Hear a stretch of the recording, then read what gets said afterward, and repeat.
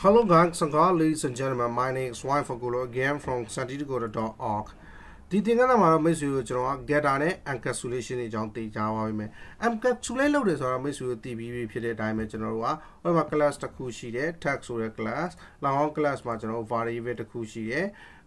property to Kubo, Axie, do job public Hatare, that's when Encapsulate look at Mahogu. I was so the class to Kuti Salame, the Maja general variable Axie or Axie, do me two jar the best class now, two jar to a property variable Axio. Private ဆိုပြီးတော့ပိတ်ထားလိုက်တယ်ပိတ်တယ်ဆိုကျွန်တော်ပြင်ပနေလှမ်းလို့မရတော့ဒီကောင်လှမ်းခေါ်လို့မရတော့ဒီကောင်ကကျွန်တော် public လုပ်ထားတော့ကျွန်တော်ပြင်ပနေလှမ်းခေါ်လဲ easy going ပဲ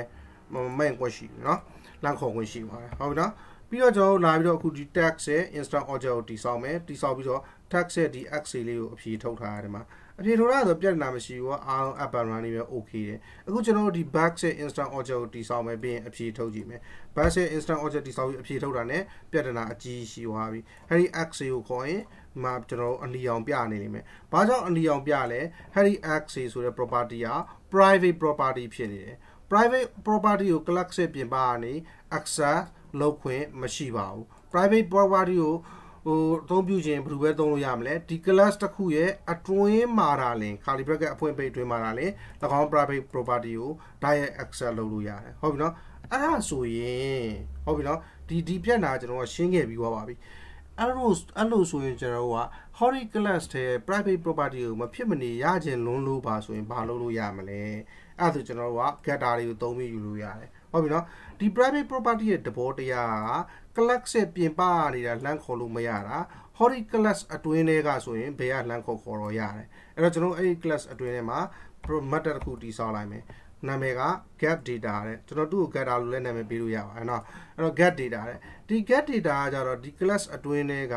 method မဟုတ်ဘူးလားဟုတ်တယ်ဟုတ်တဲ့အတွက်ကြောင့်သူကဒီ private property ကိုလွယ်လွယ်ကူကူလေးဝင်ယူလို့ရတယ် this.axis ဆိုပြီးတော့ဟုတ်ပြီနော်အဲ့တော့ကျွန်တော်တို့က tricky step ဘာလုပ်လဲဒီ property ကို direct တော့ဝင်လို့မရဘူးဒါပေမဲ့ကျွန်တော်တို့က header ကောင်က method ကကြောင့် public ဖြစ်နေတဲ့ကြောင့်ဒီကောင် method ကိုတော့ကျွန်တော်တို့ direct ဝင်လို့ရတယ်ဟုတ်ပြီနော် direct ဝင်လို့ရတော့အဲ့ဒီ method ကိုအသုံးပြုပြီးအဲ့ဒီ method ကကြတော့လေ header property ကို direct ဝင်လို့ရတဲ့အတွက်ကြောင့်တစ်ဆင့်ခံပြီးတော့ဒီကနေလမ်းပြီးတော့ယူတယ်ဒီ axis ကိုယူပြီးတော့ return ပြန်ပေးလိုက်တယ်ဟုတ်ပြီနော်ပုံမှန်အဖြစ်မဖြစ်နိုင်တဲ့လုပ်ငန်းက header getter လေးသုံးလိုက်တဲ့အခါကျတော့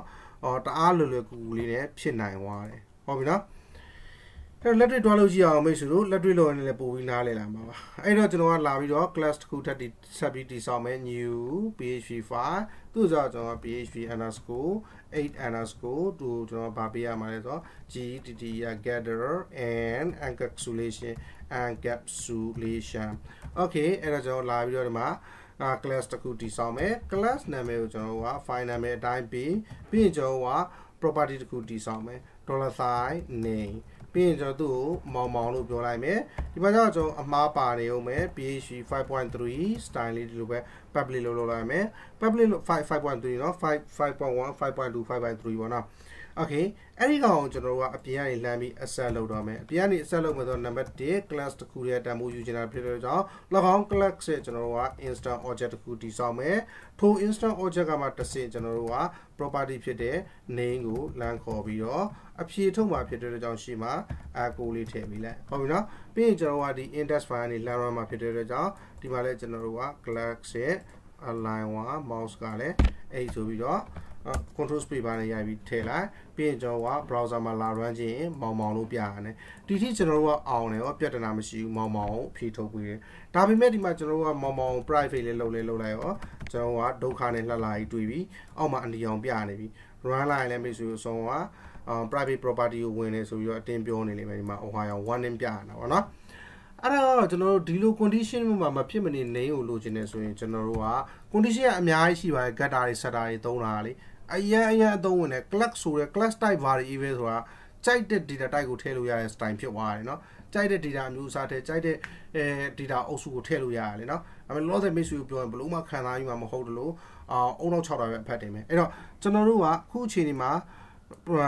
private ဖြစ်နေတဲ့ header property ကိုဒီအပြင်ကနေလှမ်းခေါ်ခြင်းတယ်အဲ့တော့ကျွန်တော်ဘာလုပ်လဲဆိုတော့မှာ public function ဆိုပြီးတော့getter ဆိုတဲ့ function တည်ဆောက်လိုက်တယ်ဟုတ်ပြီနော်အဲ့တော့ getter ဆိုတဲ့ function ကကျတော့ဘာလို့ကျွန်တော်ဥပမာ I am getter ကိုသူ echo ထုတ်ထားမယ် getter ဟုတ်ပြီနော်အဲ့တော့ getter ဆိုတဲ့ function ကိုကျွန်တော်ဒီကနေပြီးတော့ဒီ instant object ကိုလှမ်းခေါ်လို့ရတာရတယ်ရောကျွန်တော် gett ရ getter လို့ gett ရခံဟော e ရ getter လို့လှမ်းခေါ်လိုက်မယ်ရရပြက်နာမှမရှိရကျွန်တော်ကအဲ့ getter က I'm a getter လို့အဖြေထုတ်ပြီးမှာပေါ့ဟုတ်တယ်မလား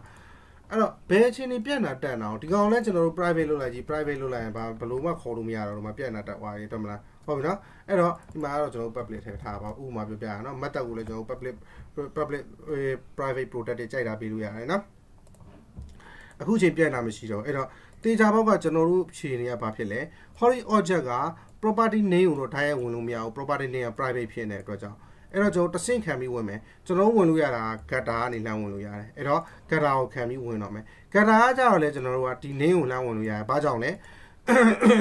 private property တွေ private method တွေက class တစ်ခုအတွင်းထဲမှာသုံးလို့ရတယ်အဲ့တော့ class တစ်ခုအတွင်းထဲမှာဆိုဒီ property ဖြစ်တဲ့မောင်မောင်ရောအောက်က getter နှစ်ခုလုံးက Harry PHP Getter And Enculation ဆိုတဲ့ class ထဲမှာရှိနေတာအဲ့တော့ညီအကိုတွေဖြစ်တဲ့ကြောင့် private ဖြစ်ဖြစ် protected ဖြစ်ဖြစ် public ဖြစ်ဖြစ်ကြိုက်တယ်လို့ဖြစ်လူကျူသုံးလို့ရတယ်အဲ့တော့ကျွန်တော်ဘာလုပ်မလဲဒီကနေပြီးတော့ return ပေးမယ် return return ဘာလို့လဲ